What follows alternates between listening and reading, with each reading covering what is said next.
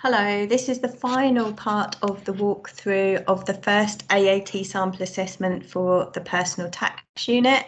So this one will be covering tasks 9, 10, 11, 12 and 13.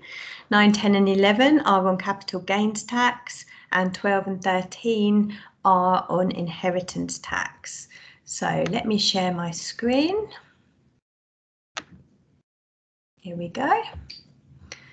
Okay, so task 9, 10 marks. Incidentally, task 9, 10 and 11 all on capital gains tax. So Sue sold 5 assets to unconnected persons during 2021. Proceeds and cost are shown. So we have to show whether the selling of each asset results in a taxable gain, an allowable loss, or is exempt in this first drop down. And then indicate the amount of the gain or loss in the final column. If it's exempt, we just put 0 in the final column. Do not use brackets or minus signs and enter your answer in whole pounds only. Just a reminder, it's very important to follow the instructions to the letter. It's marked by a computer, so if you don't, it's just going to be wrong. So, a desk. So a desk is a chattel. Tangible movable property. In this case, both the proceeds and the cost exceed 6,000. So we're just going to do a normal capital gains tax calculation. So 8980 proceeds subtract 7140 gives us a gain of 1840. Chair. Right, so this time, again, it's a chattel, but look, it straddles the 6,000. So when I was going through this, I suddenly thought I could call it a chattel straddle, like it almost rhymes, but it's not that funny. So what do we do here? So if the proceeds are greater than the cost, then that means that we're looking at our 5/3 rule. So what we do first of all is we work it out as normal. So 6240 subtract 5600 equals 640. But then we have to do our capped at calculation. So our capped at calculation is the gross proceeds, 6240, subtract 6,000, which of course gives us 240, and then we have to find 5/3 of that. So 240, I'm going to go divide by 3 times by 5 is 400. So 400 is less than 640. So that will be the amount of the gain, but nonetheless, it is still a gain. Right, the mirror. Again, it's a chattel straddle, but this time in the other direction. So what it means when it's this way round is that you have to deem the proceeds to be 6,000. So 6,000 subtract 6330 gives us 330 loss. It says do not use brackets or minus signs. We know it's a loss because we are going to say so in this column. We have a ring. Both figures are under 6,000, so that means it is an exempt chattel, and therefore there will be no gain or loss. And then a racehorse, we know that any animal is a wasting chattel, expected to live less than 50 years. And again, we know that any animal, a wasting chattel, is exempt. Part B, complete the following sentences. Rowley and his brother-in-law will or will not, or sorry, would or would not be treated as connected persons. Well, my rule here is I just think, right, it's any relation apart from an aunt, an uncle or a cousin. So a brother-in-law would be a connected person. A 70-year-old vintage car would not be chargeable because any motor car is an exempt asset. And part C. Elizabeth bought a painting for £32,400 in June 2009 and was charged 10% commission by the auctioneer. She sold the painting in January 2021 for £58,500 and she spent £1,200 on advertising it for sale. Throughout the period of ownership, Elizabeth spent £2,200 on insuring the painting. Now, this is quite an interesting question just to kind of see what they want us to include as proceeds compared with cost. So the proceeds is literally what she sold it for. So 58,500. The cost is the original cost of the painting, 32,400. 10% commission, so that's 3,240, that has to be added on. And then also the 1,200 to advertise the sale, because that is part of the cost that has to be deducted. So to recap, it's 32,400 plus 3,240 plus 1,200. So that gives us a figure of 36,840. Notably, we did not include the 2,200. Insuring the painting is not a cost of the asset, it is a revenue cost, so we do not include it. Again, it says do not use brackets or minus signs. So we put the cost in as a number and then we subtract it to get the gain. Okay, so how many marks was that one altogether? 10, wasn't it? Yeah, 10 marks for task 9. So task 10, this I believe is the shares human marked question when it finally loads.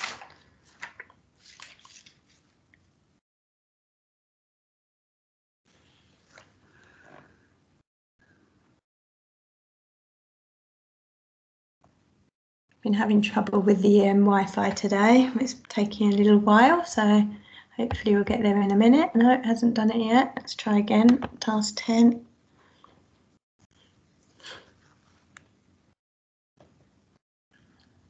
There we go, at last. So it is indeed the shares task. So Keith bought and sold numerous shares in Healy PLC as follows.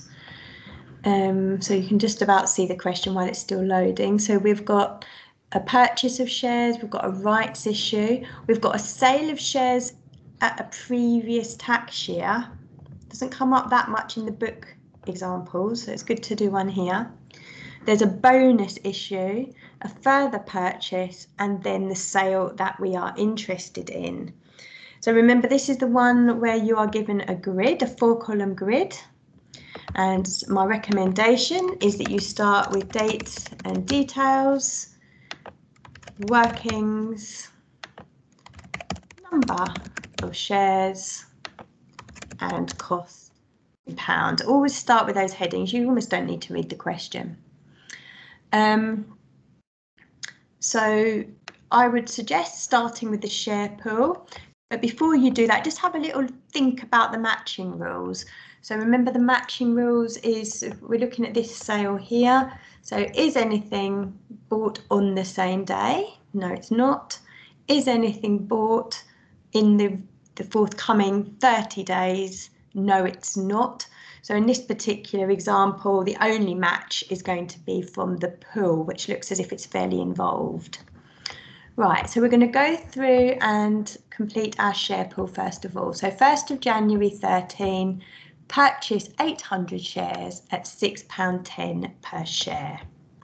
Okay, so 1st Jan 2013, purchase, and we could say 800 shares at £6.10. So 800 shares multiplied by £6.10 is 4880. The next transaction, 1st of July 15, a 1-for-5 rights issue for £3.80 per share. So 1st July 2015, one for 5 rights issue. So in terms of workings, we're going to do 800 at the moment shares, divide by 5. 800 divided by 5 is 160, and they are going to be sold for £3.80 a piece. So we've got 160 shares multiplied by £3.80 is 608. Remember the advice to always do a running total. So we have 960 at a total cost of 5488. Next transaction. August 15, Keith sold 400 shares for £8 per share. Now, do not fall into the trap of using the £8 per share as the cost. That is what he sold them for. You have to use your average cost to apply to the 400 shares. All right, so I'll show you what I mean. So on the 12th of August 2015, we have a sale.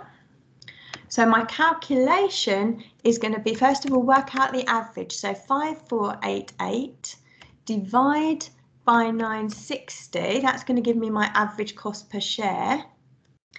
And he is selling 400 shares. All right, so 400 shares are coming out, so we can put that in brackets. We then need our calculator, so 5488 divide by 960 multiplied by 400 is 2287 coming out of the share pool. All right, the most common mistake is that people do 400 times whatever you're told is the selling price. Incorrect. You only need the selling price when you're working out the capital gain, and you are not required to work out the capital gain for the 2015 transaction. Right, so we then do another running total. So we now have 560 shares remaining. 960 subtract 400 at a total cost of 3,201. 5488 subtract 2287. So our next transaction, 25th of March 16, a 1 for 10 bonus issue when the shares had a market value of £6.90. Do not care. The cost of shares from a bonus issue is 0. It's a bonus issue, so do not fall into the trap. So 25th of March 2016. What was it? A 1 for 10 bonus issue. So we take our 560 shares and we divide it by 10, 1 for 10. So that means another 56 shares have been issued, but at 0 cost. Running total, 560 plus 56 is 616, and still a cost of 3201. Next transaction. 14th of April 17, Keith bought 500 shares at a cost of £8.20 per share. Right, so this is the 14th of April 2017 purchase.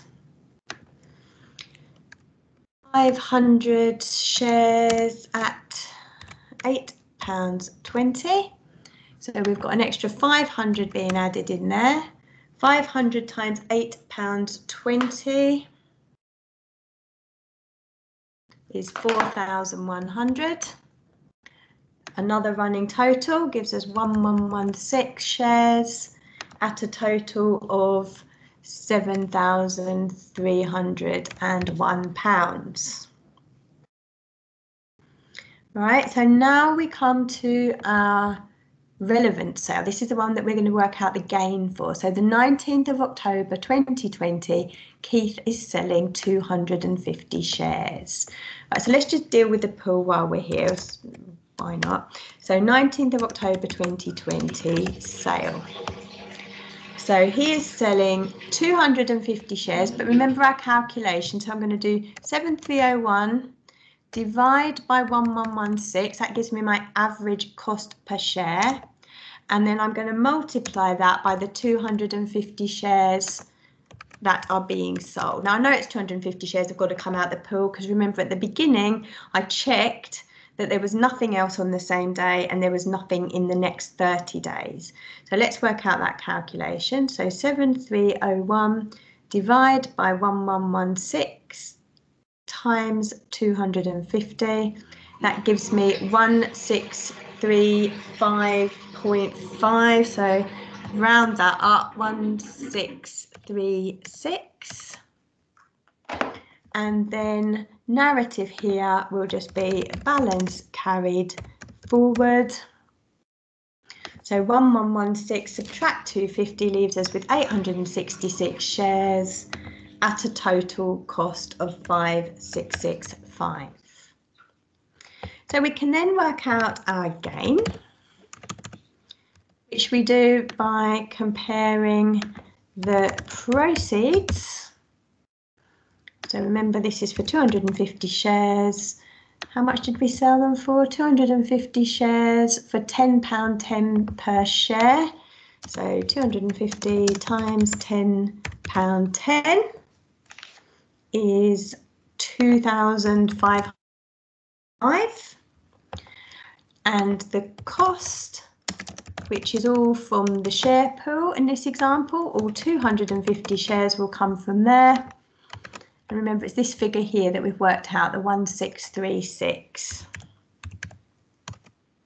All together, the gain that we are asked for is 889. Clearly show the balance of shares and their value to carry forward. We've done that. Calculate the gain Keith made on the sale of shares. All workings must be shown. Enter your answer in whole pounds only. All right, so I rounded to the nearest pound throughout. Okay, so that's what that question should look like. They might have done it round the other way, doesn't matter. Okay, so 10 marks for task 9, 10 marks for task 10, so that's 20 marks on capital gains. Hopefully this one is 7, as I've been going around saying it's 7 marks all along. So this is now task 11, also on capital gains. I do apologise, this is rather slow this evening.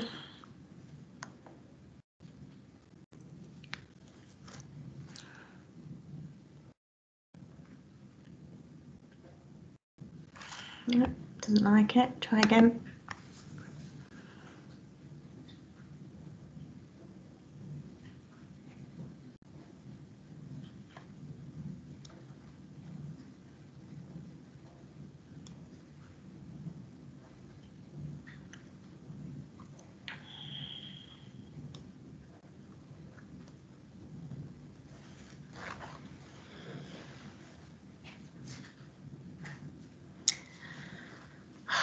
Not having much luck, am I? One more try.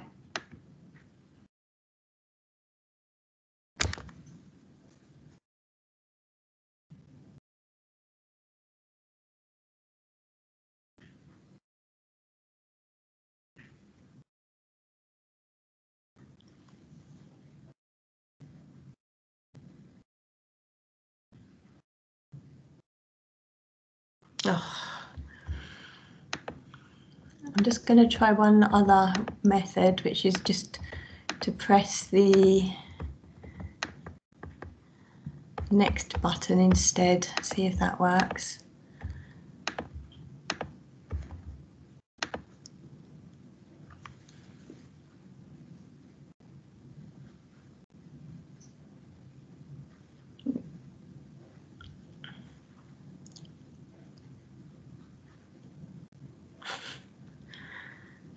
It's not going to play. All right, I'm going to cut this video and do 11, 12 and 13 on a separate video.